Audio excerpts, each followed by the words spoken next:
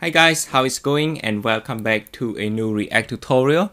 I know it's been a while since we looked into the React tutorial, but here it is. We will take a look at this React to print library, which is quite popular as well, as you can see here. So what it does is that it has the ability to print out the content that is basically shown inside the React component. Whatever that we can see on the screen, we can just print those out or save it as PDF format. So now let's just take a look at the quick demo before we get into the coding part. So here you can see that this is what it looks like with this content, and when I click on this print this out, you can see that we have all of the content that is just shown on the screen with the content inside this PDF file, and we have the ability to save this as the PDF, as you can see right here. And without further ado, let's get started.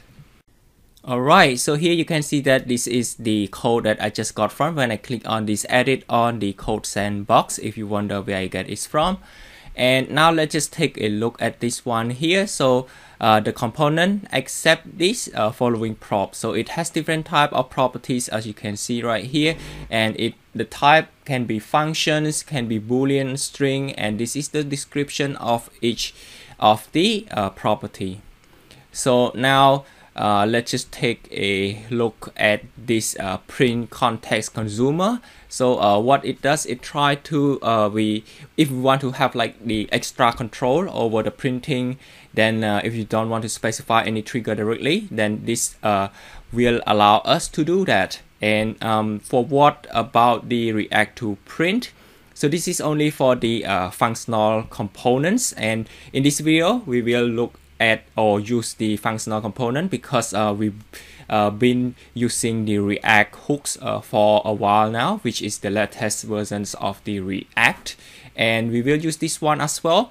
So use this React to print hook which accept an object with the same configuration as this one, but this return a handle print function which can be triggered with the print action, and it's required the 16.8.0 as for the React, and this is for from the 16.3 for the React print context consumer. Okay, so this is the example. This is what calling from the class component. So this is what it looks like. I think we will also use probably I show you both the class component as well as the functional component. And now let's just take a quick look first. So this is the what it does. When we click on this, it try to call the trigger. So we'll then we will be able to print this out. So this is the calling from the class component with the print context consumer. And this one here is the functional components. So you can also see the difference with this as well. And there is no render function, as you can see, compared to this one right here. So this is the class component that come with the function.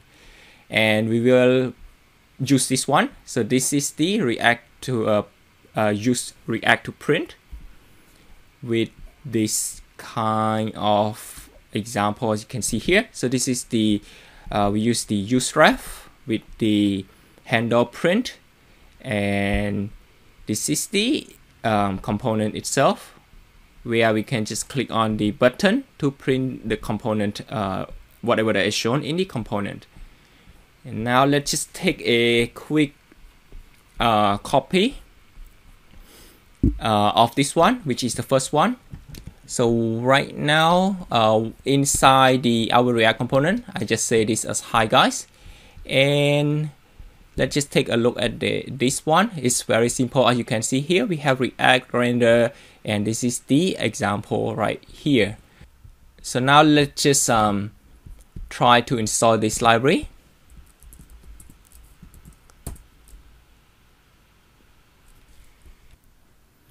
Alright, so it has been installed, as you can see, and I also have the starting the React application again. Let me just close this one right here. Alright, so here it is. Now let me just try to copy everything from here. Just copy that and paste it down here. along with this class right here, and the same one as this. Just copy that and then paste it right here, and I'm going to comment this out because right now we are using the class components. Okay, so I think that's it. Let me just save this and take a look at the screen right here. Alright, so here it is. We have this content with the columns and also with the data. So when I click on this, you will see that this is the pop-up window, and we have this ability to save this as the PDF file, as you can see right here. Save this as PDF, and this is quite straightforward, as you can see with this library. Now let me just quickly do the functional components, which is this one. So I think I'm going to go directly with using the use React to print. So let me just copy this one. So you can see the difference is that right now we're going to use the use ref, while for the previous one, not at all. Let me just copy this bit right here with the use ref. Same as this one. We use like to print with the detail right here.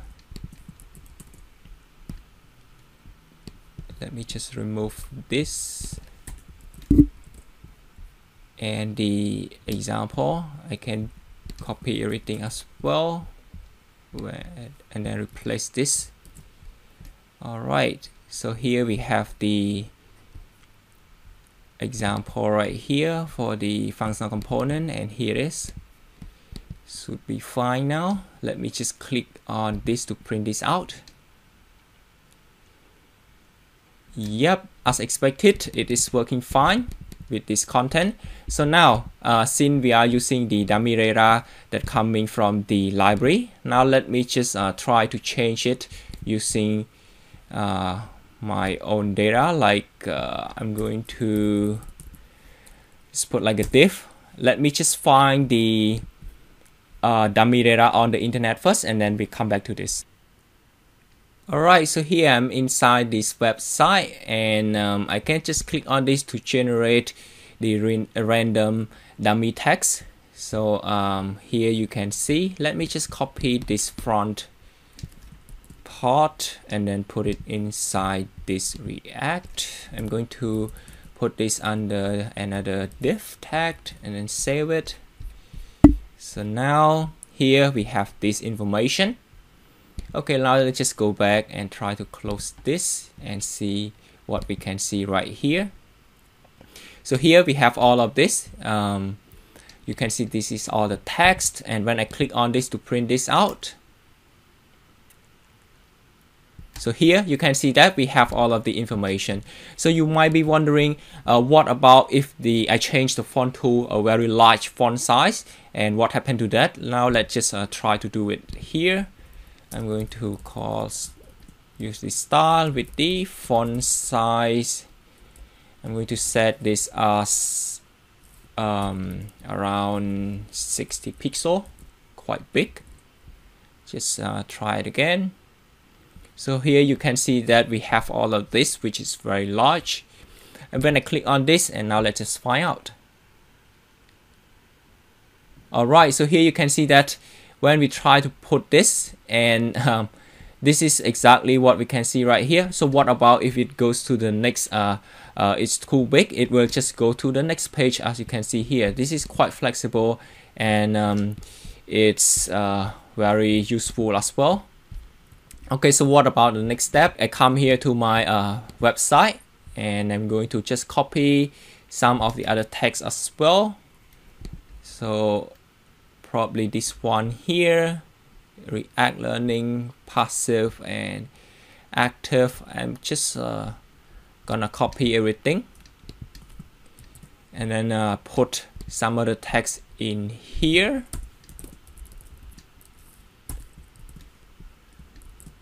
So here this is it, and This time I'm going to just change the color, the text color. This one would be the blue color, say like this.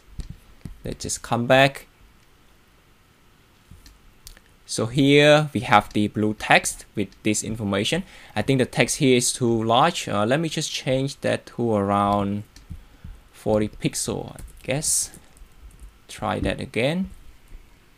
Alright, so this is a little bit better. Now let's just print this out and find out.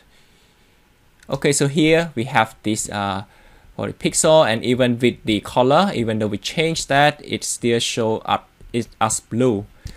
And what about the next one? I think that what I need to do is to basically have an image. So that's a great idea. Let's just put an image and see if we also have the ability to print the image out as well. So here, this is the about page of mine, and this is the image itself. Let me just open this image in a new tab. So here we have this link. Let me just copy this link and put the image tag down here. Image with the source of the link right here. Let me save this and see again. So here we have the image, we have the two text. Let me also change this one as well. The color probably green for this one. Green. Okay, so this is what it looks like. It's just an example. I know it's look a little bit messy here. Let me just print this out and let's see if we get the image as well. Here it is. We have the image, we have the text. But one thing is that you can see the image is not showing properly. We have a little bit of margin here while this one is not. Let me now just fix that one. So here what I need to do very quickly, just put width equal to 100%. So that would fix the issue. Let's just try again, and here you can see we have a little bit of margin right here, same as this one. And let's try it again.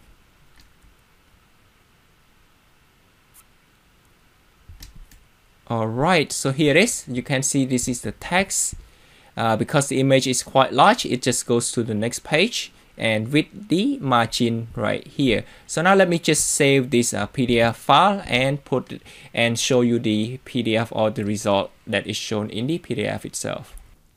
Okay, so once I click on the save button and navigate to this, I put it inside this React projects, and let me just save this. Alright, so here this is the file, react pdf.pdf. Let me just open this one up, and here it is. We have this with the text, with all of the text here, and this is the image. The quality is quite good as well, you can see here.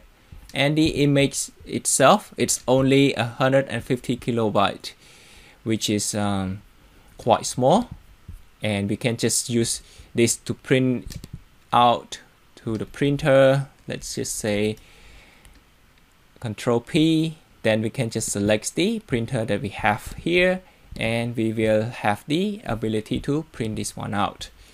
So that is the ability of using this React, and this is quite useful, as you can see, and the number is just increasing from week to week.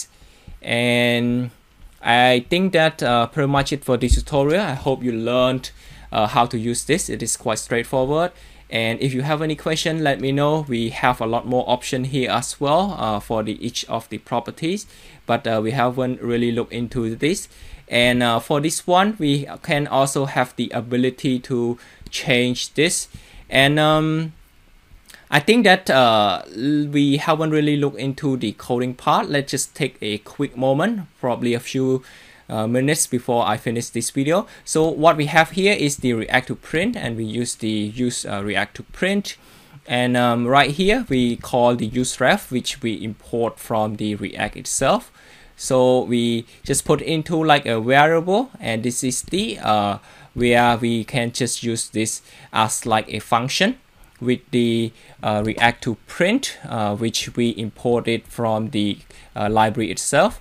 So once we have the function, so what inside the function, we have the components ref, which is the current one. We use the current reference, and here we have the function.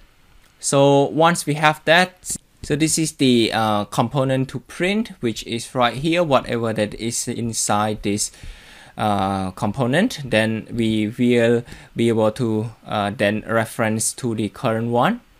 Now we have that, we can just click on this button, then it will just do the printing or this pop-up window, as you can see. And that's pretty much how this code works. Hope you actually enjoy with this tutorial, and if you have any question, just let me know again, and I'll try to answer as much as possible. And see you guys in the next video.